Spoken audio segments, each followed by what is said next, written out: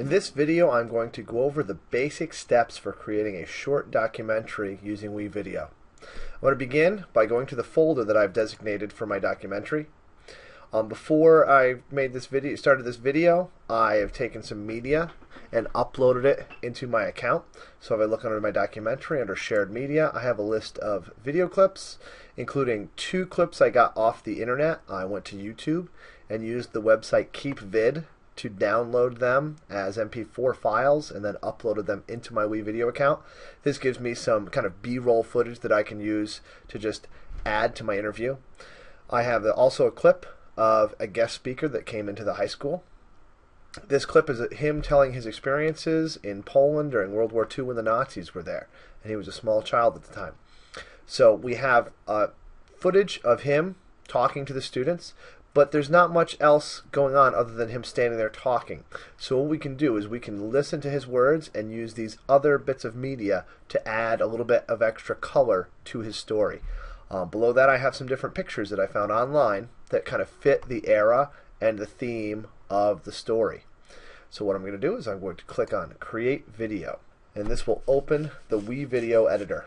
Once the WeVideo editor is opening, I'm going to make sure that I am on the correct editor, and I look at the top left. I'm looking at Timeline A, which stands for Timeline Advanced, and this is the editor I want to use.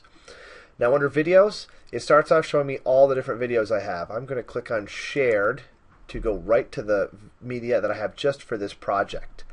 Now I'm going to grab this video clip here. I'm going to drop it down here. Now this is a short video clip. It's only about a minute long, but I'm just going to kind of use this as an example. So this video is of this presenter sharing their personal experiences. Now what I'm going to do is I'm going to use this as the basis of my project, and I'm going to then add other media to kind of add to it. So what I can do is I can come up here to these other video clips if I want. So this is one on Polish refugees leaving during the war, and there's Germany invading. I can bring these in and resize these clips so they work for my project. So I'm going to bring in this Germany one, and I'm going to put it on video 1. The reason I'm doing this is because I want this video clip on this layer. I want to have this middle layer in case I want to put something else in, like a background. Now, right now, both the video clips will play at the same time, but I don't want that. Now I'm going to click on this video clip, and what it does, it highlights it, and it gives me these little controllers. And what I'm going to do is I'm going to shorten this clip way down so that it fits my project a little bit better. So I'm going to click that, shorten this clip so it'll work. So I want just a couple seconds of footage in the background. So if I have this, and I can grab this handle too to resize it. But I have this small clip that will show when I'm playing the interview. So I'm going to click preview, and you're going to see some of the speaker, and then it's going to switch to that video clip.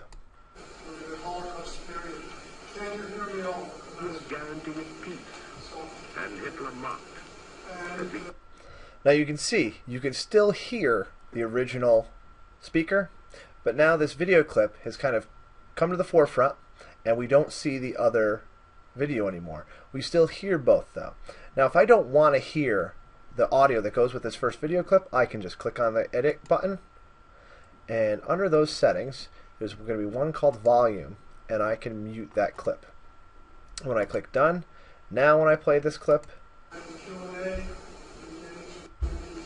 we only hear the original speaker. We do not hear the audio that goes with this video. So this allows us the opportunity to add short clips of video to go along with the speaker we're using. Now, other things I can do with this is if I move this clip around, I can create room for another video clip, or I can add photos. So I'm going to go to my shared photos that I have for this project. I grabbed some different pictures to show different things I thought would kind of work with his story.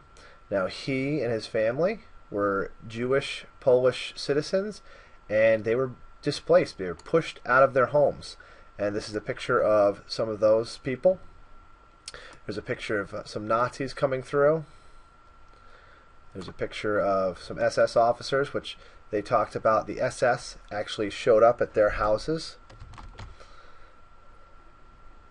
And I'm going to add a picture of the German tanks rolling in. Now what this does is now allows you to have pictures as part of your presentation.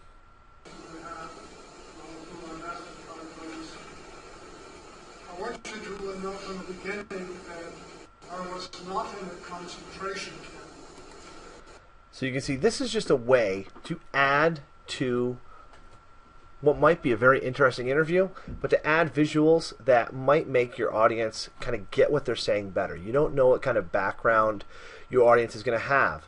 So if you can add extra information, extra video, extra pictures to help paint that picture of whatever your documentary is going to be dealing with, it's going to be better for it.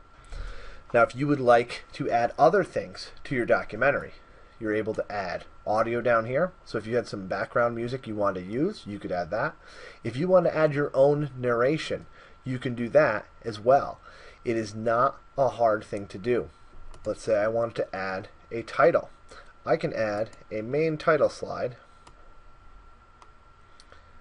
and put that right at the beginning. I'm going to drop that down. That pushes my video over.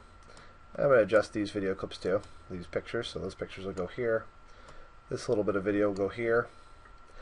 And this main title is going to be right here. Now, it's defaulting at about 6 or 7 seconds. If I want, I can add my own narration about this title. So I could be customizing this title. And this is a story of survival. So I'm just going to kind of come up with just a quick title like that and click done. Now this is my beginning of this clip. Now what I can do here is I can click on the audio section down below and start a voiceover, and I can record my own introduction. And I will turn on my microphone.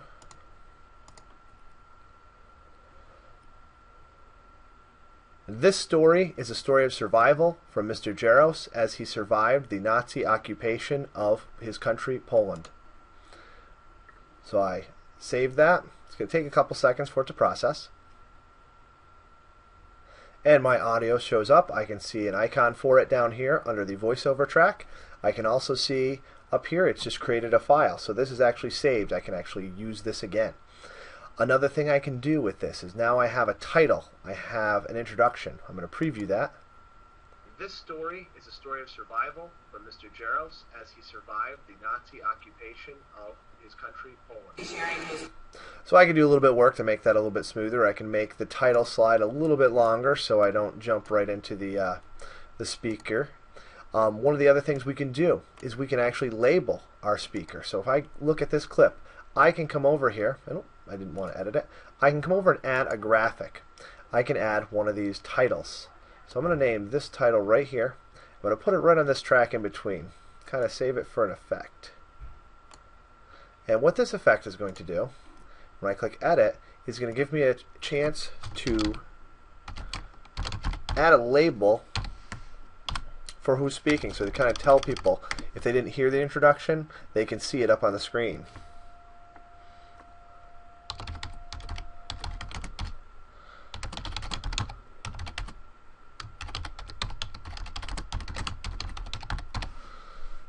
And when I click off of that, now that effect is right here. I click done. So now when I go into my title slide, sharing his personal experiences with you. This will show up only for as long as you control it to. So right now it's set to stay there for about 10 seconds. Then it will vanish.